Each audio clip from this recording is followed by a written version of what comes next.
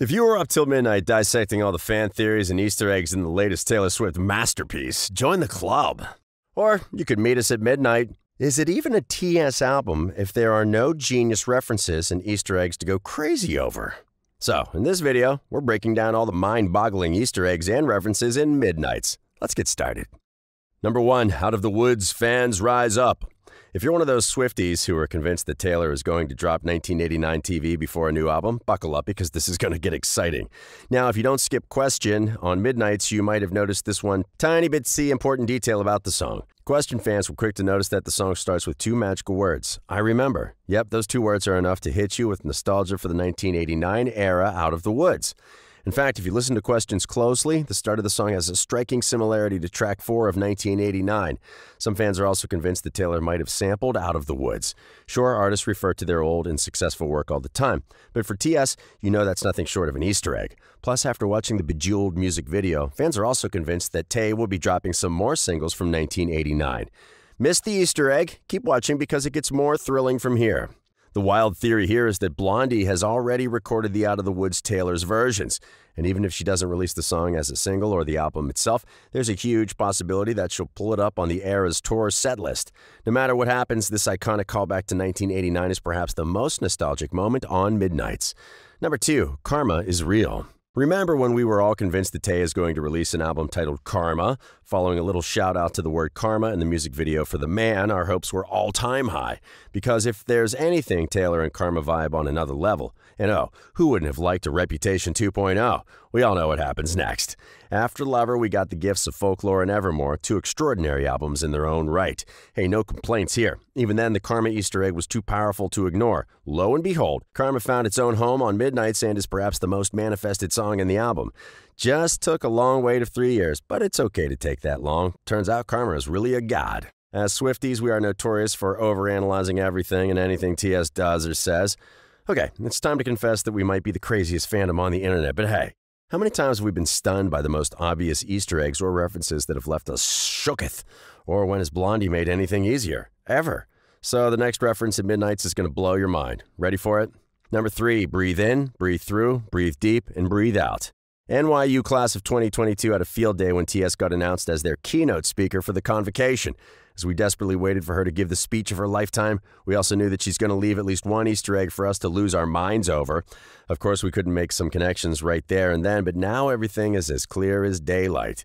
In one portion of her commencement speech, Taylor advises the NYU grads to breathe in, breathe through, breathe deep, and breathe out. Sounds familiar? Yep, she sings the exact same words in Labyrinth, which is another phenomenon feature on Midnights. Pretty sure Blondie burst into evil laughter when that idea popped into her head. Now, this one skipped our collection of unexplained chests of Easter eggs, but hey, who could have seen that one coming? Mold a beautiful piece of lyric to ask the students to relax and take a breather? Yep, takes a genius. Number 4, Calvin Harris had it coming. You know the old tale, if a man talks bleep, then I owe him nothing, and if he spends my change, then he had it coming. Or perhaps, and I got a boyfriend, he's older than us, he's in the club doing, and I don't know what. And you might have also heard of, but when I walked up to the podium, I think that I forgot to say your name. Okay, you get the gist. Following the high-profile breakup of Taylor and Calvin Harris, the DJ has inspired many of her lyricism in songs, including the banger Getaway Car. Sure, this relationship is pretty old news now, but it seems like Tay might have shaded Calvin in High Infidelity as featured on Midnights, and we have some receipts, Your Honor. The biggest Easter egg on the song is the lyric, "Do you really want to know where I was April 29th?" Okay, don't fiddle your heads because there's only one significance of April 29th in the TS multiverse of lyricism. This is the day when Calvin Harris released a commercially successful yet highly controversial song, This Is What You Came For. Yep, the same song that TS co-wrote and provided vocals to as her pseudonym Nils Sojberg. Yet the DJ never acknowledged his ex-girlfriend's contribution to the success of the song. To be fair, speculating whether Calvin cheated on her or not could be a stretch, but the song is titled High Infidelity for a reason. But there's another theory that makes a lot of sense. Have you considered that this song could be a follow-up to Getaway Car? We have already established that the Reputation track is about her rebound relationship with Tana Hiddleston in the aftermath of her disruptive breakup with Calvin Harris. And if you're going to get yourself involved in a short-lived rebound situation, a cheating ex-boyfriend might push you to the edge. Plus, TS also talks about pursuing relationships that she shouldn't have in the song. So, yep, it's all coming together now. Number 5, the 2,190 days theory. If you're obsessed with Glitch as featured on the 3 a.m. version of the album, you know that it's a perfect song to celebrate the fan fave friends to lover trope. We've heard all about it in Paper Rings too, but this time around, TS is giving you a time frame around her love story with Joe Alwyn. And it is nothing short of genius. In Glitch, Taylor tells us that it has been 2,190 days since her blackout love. Quick math will tell you that 2190 days add up to 6 years. Again, nothing to speculate here. She's obviously referring to the duration of her relationship with Joe, but there's much more to add here. Midnights was released on the 21st of October, so 6 years ago on the same date, TS was going through perhaps the most difficult period of her time. Yep, we're talking about the infamous events of 2016. Depending on your time zone, 6 years ago on the day of Midnight's release, Taylor had performed her last concert in Austin before disappearing from the scene for ages. She made her comeback through Reputation, but October of 2016 was wild for the singer. Kim Kardashian and Kanye West had already released a heavily edited video of the singer, and she was largely getting dubbed as the Snake. Around the same events, TS was rumored to spark a new relationship with Joe and was quite successful in keeping it under the radar. The way fans break down Glitch is quite mind-boggling. Sure, you can think of her romance as a glitch in her online bullying, but if you consider that the Kim Ye incident itself was a distortion in her reputation, didn't see that one coming now, did you? Number 6, Dear John 2.0. Would've, could've, should've is a tragic sequel to Dear John, a masterpiece from the Speak Now era that made John Mayer a permanent enemy in the eyes of Swifties. Yep, dating a 19-year-old as a 32-year-old man would do that to you. You won't be surprised to know that nothing has really changed. In the classic ode to I'll get older, but your lovers stay my age, it turns out now a 45-year-old John Mayer is dating 23-year-old Kiernan Shipka. Some things never change. The fact that the news about John Mayer's wild relationship came out around the release of Midnights is just a whack coincidence. But the message behind Would've, Could've, Should've has become more relevant than ever. The song is a definite call-out of her highly publicized relationship with the much older American singer-slash-guitarist.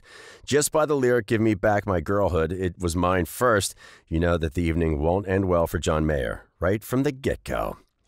It feels as if Taylor saw it coming, and all the John Mayer references in the album are so brutal.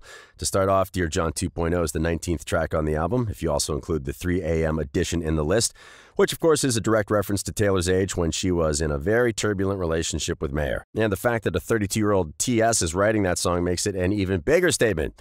Yep, her boyfriend was also 32 when he had begun to date her 19-year-old self. Honestly, if you're going to call out the moral corruption of the powerful male artists, this is how you do it. Subtle, yet brutal.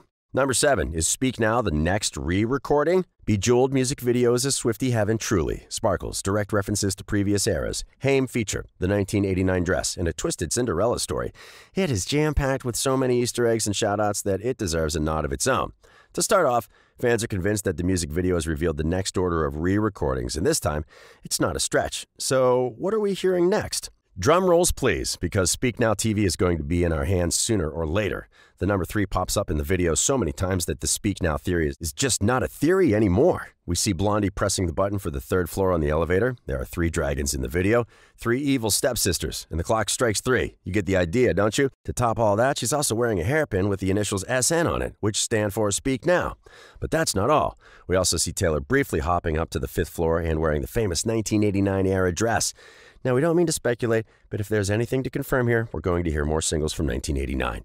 It is also very much possible that after Speak Now TV, Blondie will be blessing us with her biggest pop act soon enough. And it gets better. Just in case you missed this deet, TS is also wearing the Reputation dress in one of the scenes in the video.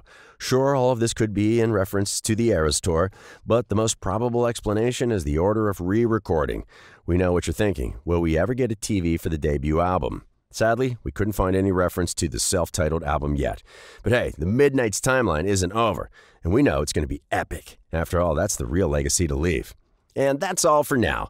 Do you think we missed any Easter eggs from the album? Make sure to comment down below. Until then, we'll see you all very soon.